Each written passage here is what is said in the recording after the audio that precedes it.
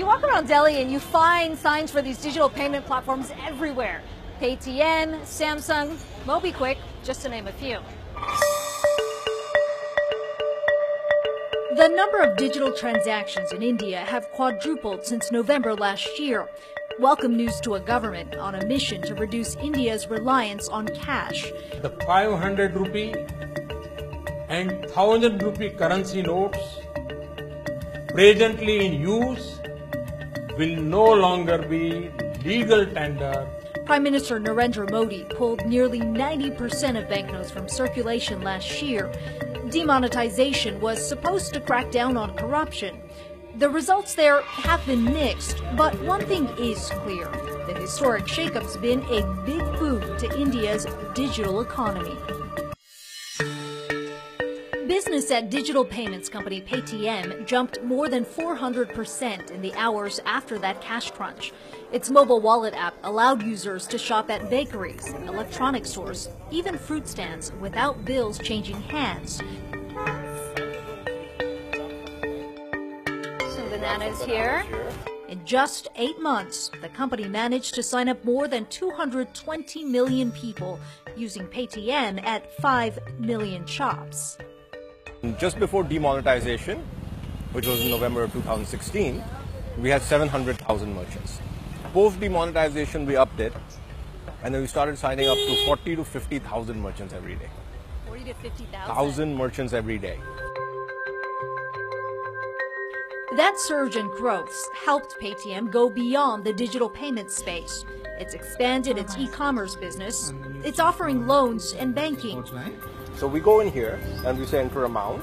You can even buy gold through Paytm's digital gold service, which allows users to buy and sell the precious metal and store them digitally in a government-certified vault.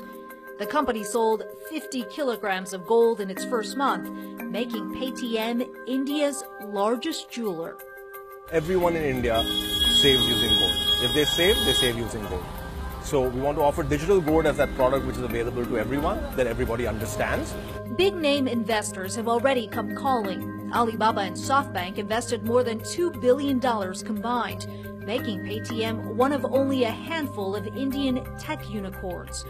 But Paytm faces new competition from traditional banks who've developed their own digital payments platform.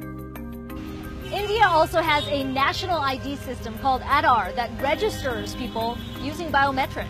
The government assigns an ID number attached to those biometrics and stores the information in a centralized database so people here don't have to carry a physical ID. So if you want to buy a SIM card, basically you take it here, the smartphone scans the barcode, put your thumbprint on this machine, and it's done. Aadhaar isn't widely used by shops just yet, but the government's registered more than 1 billion people, or 95% of the population so far, making it the world's largest biometric ID system.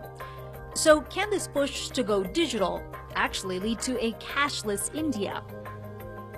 What do you think? Can India really go cashless?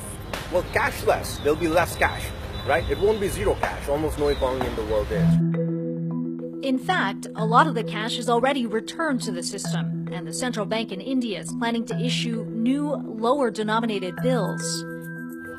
That doesn't mean the government's backing off of those cashless dreams. It's set out to process 25 billion digital transactions this year, part of a larger goal to transform India into a $1 trillion digital economy by 2022.